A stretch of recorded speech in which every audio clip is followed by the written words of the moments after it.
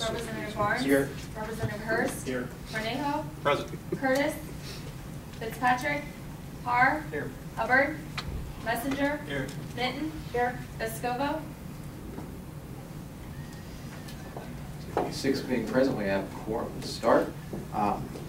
We have 7 bills to hear today. They're all related to the general topic of ethics. We're going to handle this in a similar way for which this committee, we have some crossover members from last session, handled I think Medicaid bills and I think a couple other areas where we had a bunch of bills on a single topic, and that is we will open the floor on all of the bills from a single sponsor at one time, give members of the committee a chance to ask questions individually to the sponsor for each individual bill, and then open it up for testimony to members of the public on the 4 bills as a whole, asking if you're testifying to specify which particular bill you are testifying to, rather than have 7 separate instances of people having to come up and back, up and back. We'll do it all in one go-through. Are there any questions about that procedure, which we've followed in the past? Seeing none, we will proceed. Representative Rowden. We'll open the hearing on House Bills 221, 223, 220, and 225. Your odd bills. Your odd number bills. Sounds about right.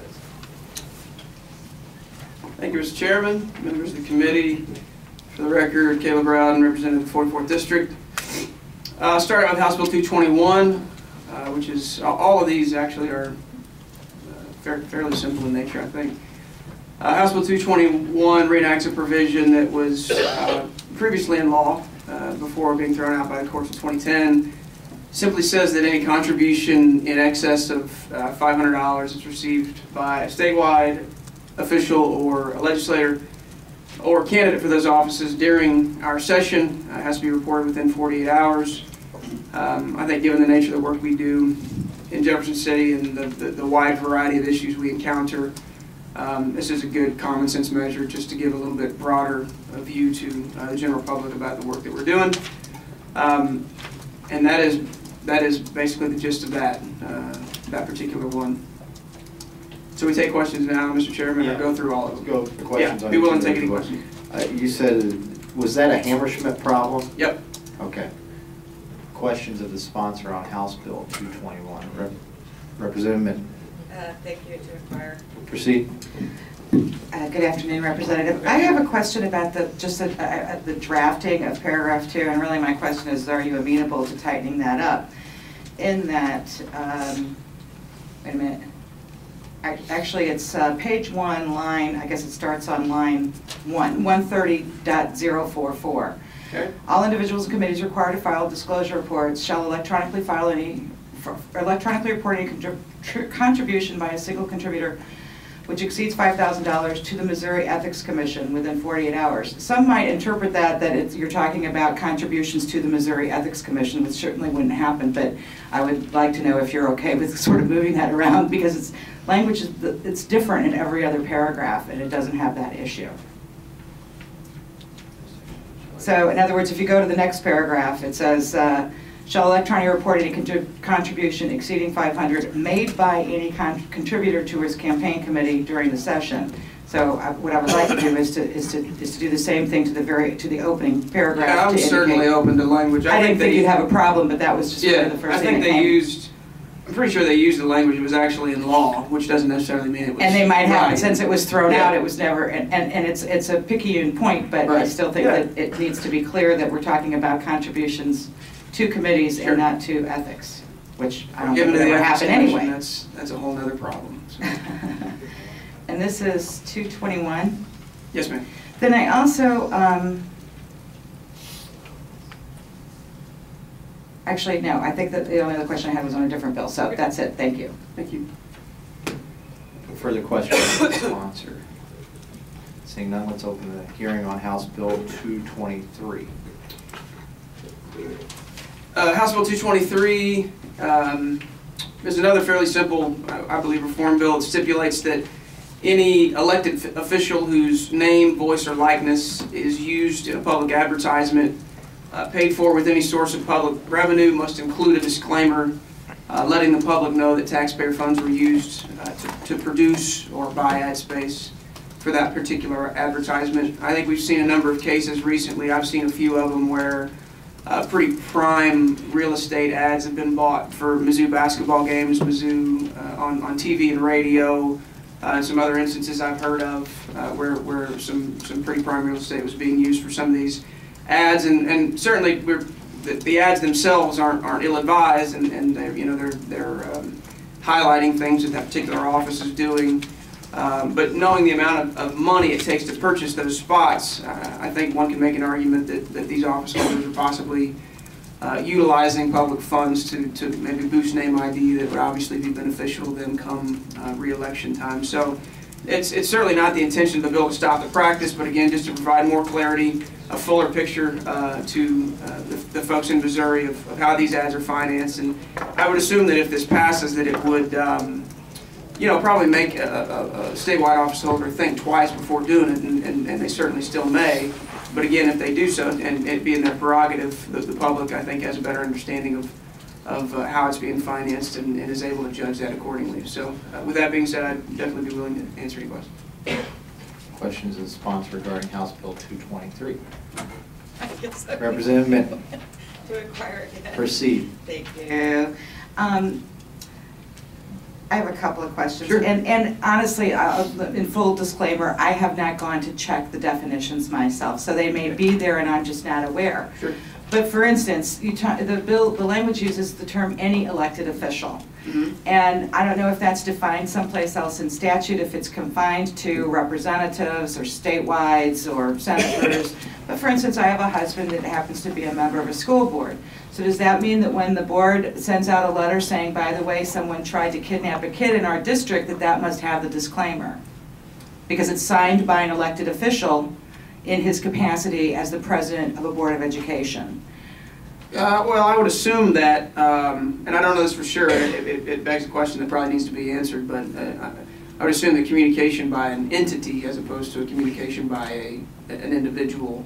Well, what's the difference? That's my question, is that it's being signed by an individual. And that's sort of, sure. That's my concern. I'm not trying to argue that's a fair point. the policy, but I do have concerns, again, it's more technical about the language, how far it extends, whether the term elected official is in fact defined. If we need to tighten that up, Exactly. Does this mean also that, for instance, all of the representatives, I assume, send out publications as part of their duties here? And that can range from, I've done a survey, I suspect most of us have, to information for senior citizens. Would all of those communications then also have to have the disclaimer? Yeah, it is my understanding that it would. Okay.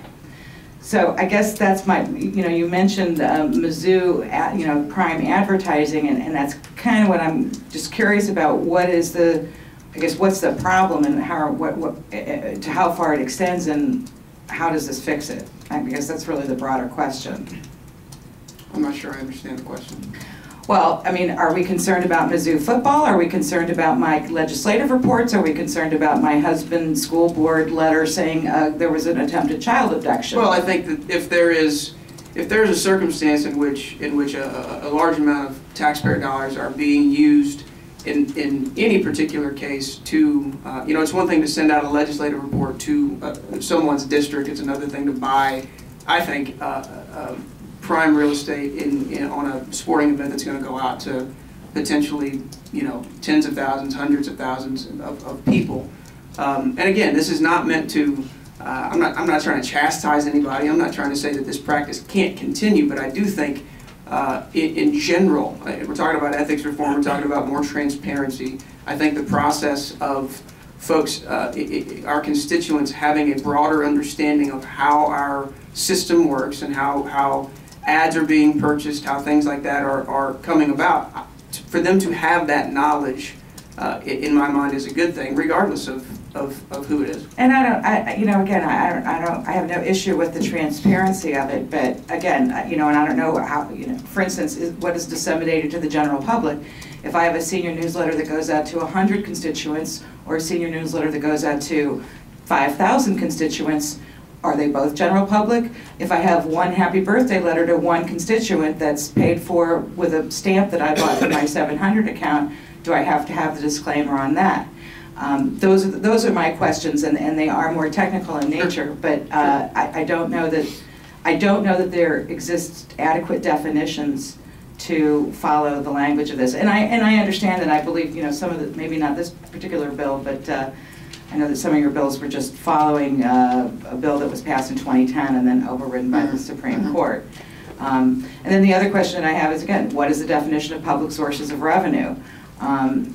I think that we can all surmise and have a good understanding, just a layperson's understanding of that, but I don't know if there's something more technical along those lines as well. Or the same thing for discretionary funds. So anyway, those are my concerns about the bill, and again, it's not with the ultimate goal, I don't believe, but just how far does it reach? Does the dog catcher that sends out printing to say here's what our leash law is and here's how you can control your dogs, do they have to have the disclaimer on everything when it's so clearly coming from, in my instance, it would be, you know, St. Louis County or the municipality, and what are the penalties if you don't do it? So, thank you, sir. Thank you, Mr. Chairman.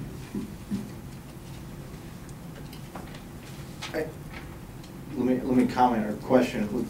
Let's talk about that, because I think there's multiple ways to. You've identified issues with the definition, which I think the sponsor would agree to. There are multiple ways, I think, to get at that problem. We could set a threshold amount for the. I think the way it's drafted now to the general public covers advertisements, but not the letters with a specific name on the letter, because that is a communication to a specific person and not to the general public. And maybe to our friends at. There's a point at which there are enough individual form letters that go out that it becomes a general public communication. But there's certainly a point before that where it's not a general public communication. Any elected official, I think that's pretty obvious. It is any elected official. But what would be wrong with?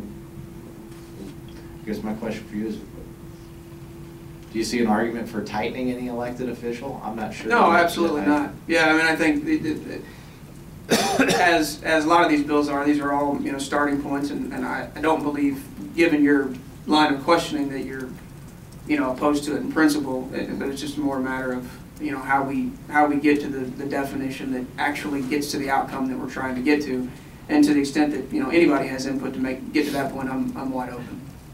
Thank you. Further questions? Representative Hurst. Proceed.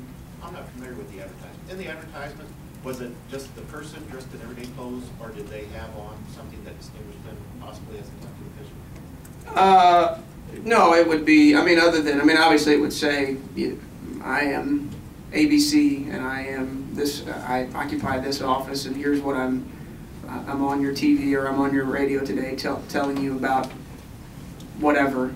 So yeah, I mean, there's not really, and they're all a little bit different, but I'm not sure there would be any other than the label of this is who I am. You know, I'm not sure there's any distinguishing. Yeah. And that question gets me to another question. Maybe we ought to consider broadening it beyond elected officials so that it includes the Missouri Lottery. Would you be open to that amendment? Nothing's off the table. Okay, thank you. Further questions on House Bill 223? Proceed. My only question is, as far as, I guess, I kind of understand what you're getting at as far as disseminated to the general public, like maybe a public service announcement on television or on the radio. Do you have any type of idea, rough ballpark, how much is being spent in each office, or cumulatively, or in aggregate by all the offices? No, I mean, I don't. Okay.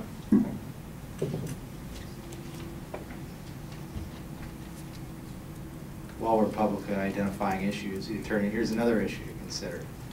Attorney General could settle a case, and there could be so many Missourians who are eligible to receive funds from the settlement of that case that it makes more sense to advertise the settlement in public than it does to contact them each individually. Maybe that ought to be something that's exempted out.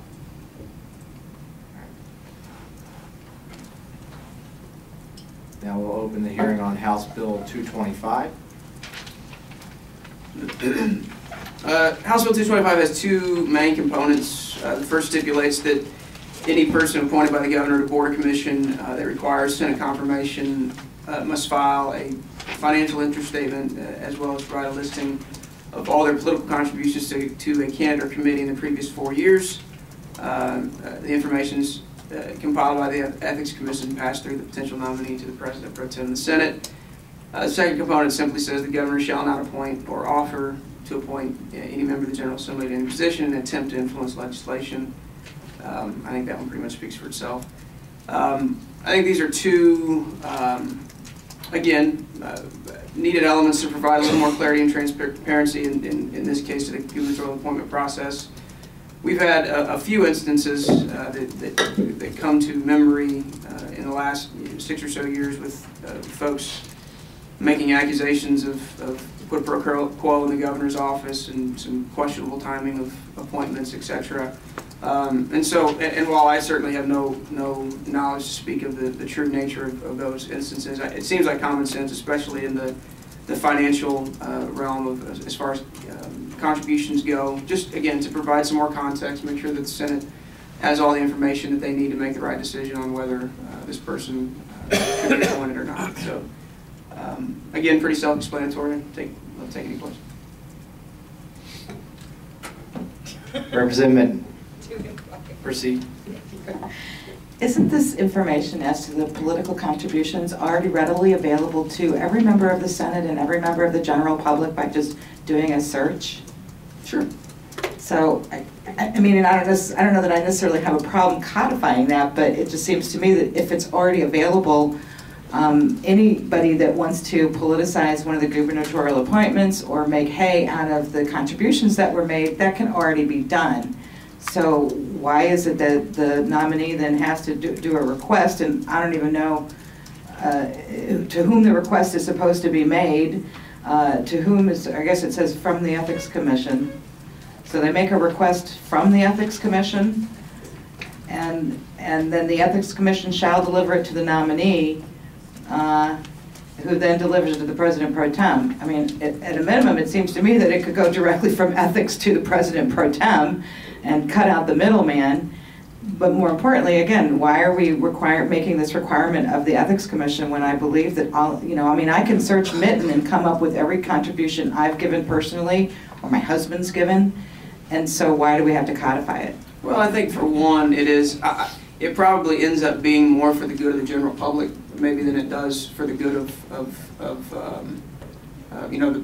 the Senate folks have staffers that are able to do those things and have the knowledge to know that those things are available. I think a lot of people maybe that follow politics not as closely as we do, maybe don't understand all of the resources that are available to them. And again, this is, as we talk about, and I think the bills that Representative Barnes is going to introduce today, this is a wide view of ethics reform as a whole, and I think that there have been some instances where maybe this information is useful and provides context not only for the Senate that is obviously making the decision whether to confirm or not, but also just to the process and to the context for the general public. And so we're doing that. We do that a lot or we want to do more of that for the work that we do at the legislative level, and I'm not sure that's a bad thing to make available for executive as well. Well, and not to be too contrary, but it is Monday. How does it help the general public if it's in the hands of the Senate, of the President Pro Tem? Well, I think it's information that inevitably probably, if it's information that would cause the Senate to pause, would have concern about a particular appointment, inevitably that's probably information that gets out to the general public. You don't think that they're already doing this? Well, I'm not sure that, I'm sure they maybe do it in particular instances. I'm not in the Senate, so. Is there a fiscal note? Not that I'm aware of. Have you requested one? Yeah, I actually do have a fiscal note, and it's 0. And it's 0? Yep. Okay. Right Thank you, Mr. Chair. Does that mean you're going to be less contrary on Tuesday? No. Representative Hall. To inquire, proceed. Philosophically, like the bill. My only question is on section 105.1420 about governor not appointing or offering to appoint. How is that in any way different than 105.452, where it says an elected or appointed official may not act or refrain from acting by reason of any payment, offer to pay, promise to pay, or receipt of anything of actual pecuniary value? It seems like 105.452 covers this exact quid pro quo that 105.1420 attempts to cover, but maybe in a slightly more general way. I don't have the other one that you mentioned in front of me. And if I heard you right, it would probably that probably is aimed more at the legislator. Is that correct? It would appear to be. So it probably hits the same objective. This one is obviously aimed more at the governor than it would be the legislator. So Takes the other side of the equation. So maybe we have, maybe it does the same thing, or maybe you cover both sides of the coin. Okay. Possibly we could, I mean, I don't really care as long as we get to the same result. It seems that 452 seems to be attempting to do somewhat the same thing as 1420, and maybe we could put those in the same statute number.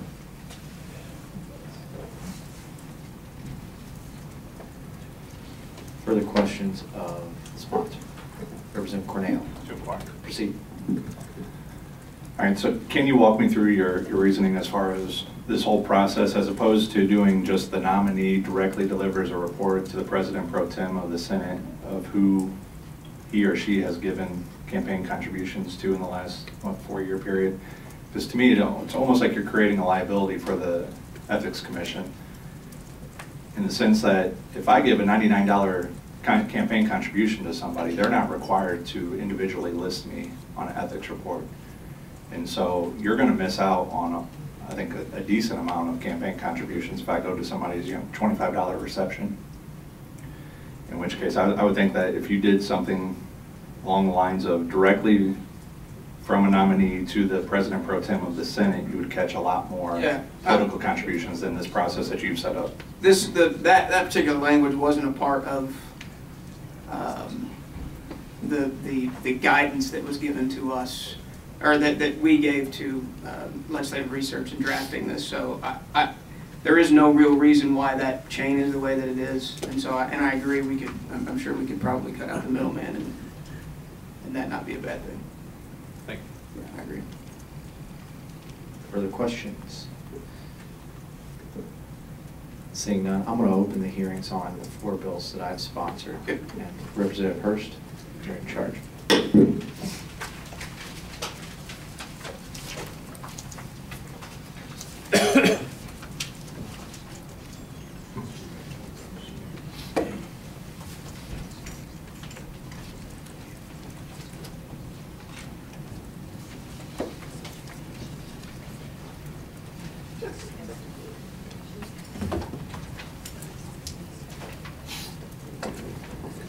Thank you, Mr. Chairman. House Bill 226. Well,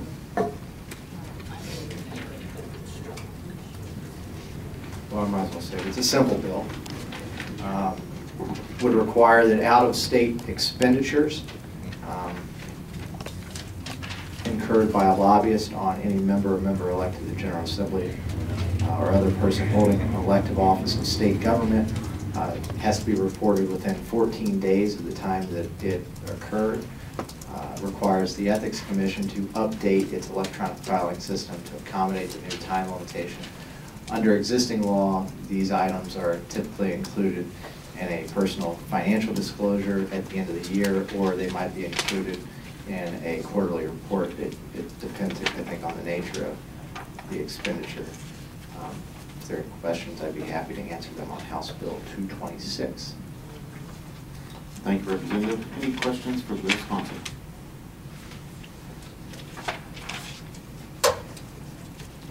Seeing none.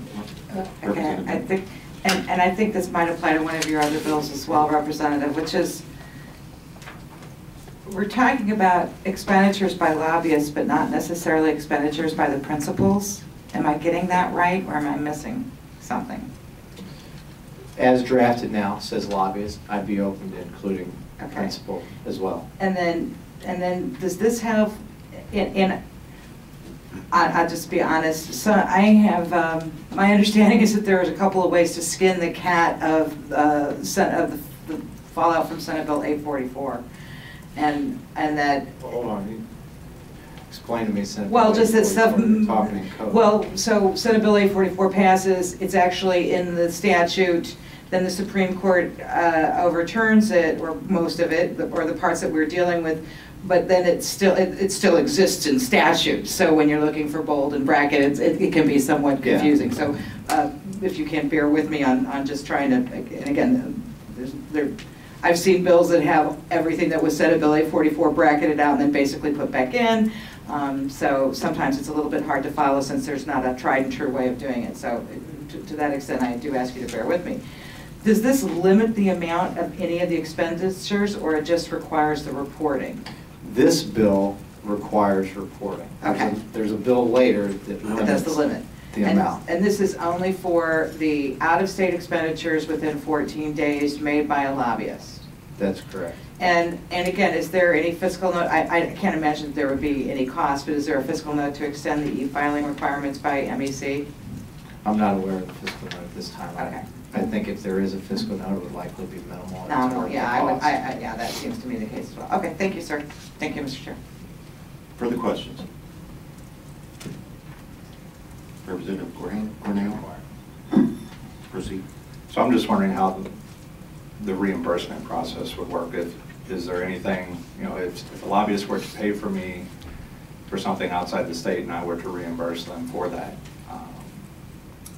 is there any reimbursement process, or is it as soon as they spend the dollar, it has to be reported, or do they still have a kind of a 10-day window, or how do you envision that process? Well, if there's an expenditure that is paid back, you've got a 14 days, I don't know that it would qualify as an expenditure if it's paid back within those 14 days. And it might make sense in some circumstances if there's a trip being organized, if you're going to pay them back, rather than to organize together. But I think if it's paid back within 14 days, Thank you. I don't know that it qualifies. Further questions? Seeing none, to get you up to speed, Representative Barnes, he'll be presenting House Bills 226, 228, 330, 331. We'll do it in numerical order, just like we said earlier. At that time, then we'll open it up to the public. So thank you for House Bill 226. Please proceed with House Bill 228. House Bill 228 is short and simple. It's a revolving door bill, sets the limit at 1 year. This is the same policy, I understand, as the United States House of Representatives. And if there are any questions, I'd be happy to answer them. Any questions? To inquire. Representative Har. Philosophically, again, like it, how does this in any way interfere with the right to contract in Missouri? Well, no one is forcing anyone to be a state representative or a state senator. I don't know that, and I think we have all kinds of laws that limit the right to contract in Missouri. So sure, yeah, this does limit the right to contract for organizations that employ lobbyists. They can't employ a small class of citizens for 1 year, and it limits the right to contract in that regard, but I don't necessarily see every limitation on the right to contract as a problem. It feels like a non-compete agreement, which I know we're talking about two separate from the legislature to the lobbying corps, and I know non-competes have generally been upheld with two limitations: the time limit, which I don't think is a problem, but the geographical scope. It seems like you're saying basically in the whole state of Missouri you can't perform this certain duty. I assume legally there's not problems with that? I wouldn't see a problem with it. I mean, this is where the General Assembly meets. I mean, I don't think this violates. We'll let you lobby anywhere outside of geographic Jeff scope City. problem. These are interesting questions, because I haven't thought about the scope of a non-compete agreement. But non-compete agreements, They're generally within the same scope of. I'm trying to think of the legal theory by which non-compete agreements are defeated. Don't they generally come from? The